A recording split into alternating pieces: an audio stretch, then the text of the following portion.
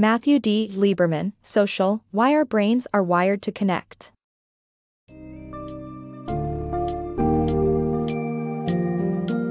Dive into the fascinating world of social, Why Our Brains Are Wired to Connect by Matthew D. Lieberman, as we explore the human brain's innate affinity for social thinking. In this engrossing book, discover how the default network in our brains instinctually prompts us to dwell on social interactions, how our social needs and mentalizing abilities develop over time, and the impact of our social surroundings on self-control. We'll also examine how our sense of a self is influenced by societal beliefs and values and reveal the significant role social factors play in our overall happiness and workplace success.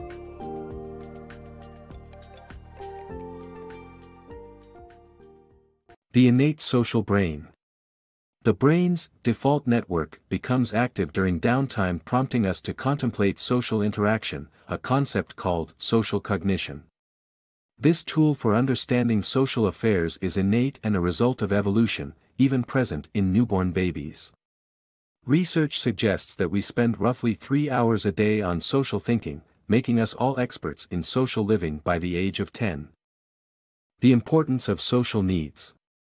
The human brain is a complex machine that requires nurturing care for proper development. Caregivers provide the most crucial need for newborns, and mammals have a built-in system that triggers distress signals when threatened. Social needs are essential to our well-being and wired into our brains. We experience social pain similarly to physical agony. This concept was supported by a study using an fMRI scanner that showed that both types of pain activate the same area of the brain. Our mind-reading abilities. Humans are wired to read each other's minds to a certain extent. This mentalizing ability helps us understand the thoughts behind people's behavior, which scientists call theory of mind. Mentalizing happens all the time and is not limited to humans. We tend to see motives in everything we see, as demonstrated in studies. However, mentalizing is a complex process that takes time to learn, as demonstrated by the Sally-Ann task carried out in the 1980s. The social brain. The brain is wired for social behavior, and our sense of self is heavily influenced by the social world. Our beliefs and values are transported by the dorsomedial prefrontal cortex, MPFC, the part of the brain activated when we talk about ourselves or what others think about us.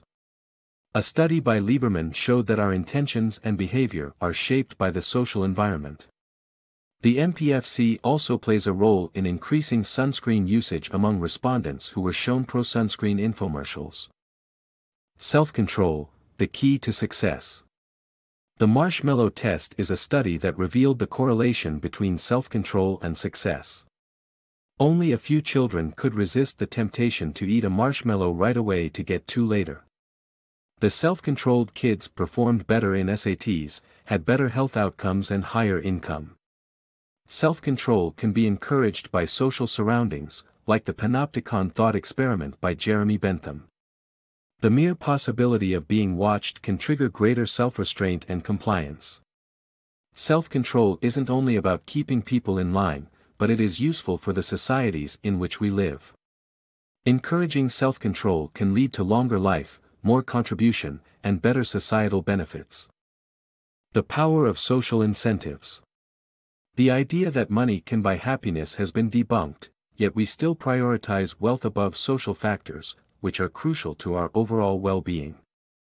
Several studies show that social factors, such as volunteering and having meaningful relationships, have a more significant impact on personal happiness than a salary increase. Social incentives also play a significant role in workplace success.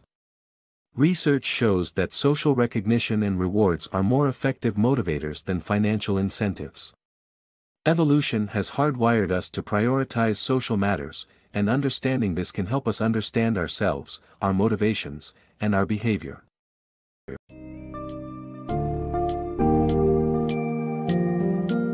As we wrap up our journey through social, Why Our Brains Are Wired to Connect, it becomes evident that our brains are remarkably attuned to the social dimension of our lives, shaped by evolution to prioritize social matters.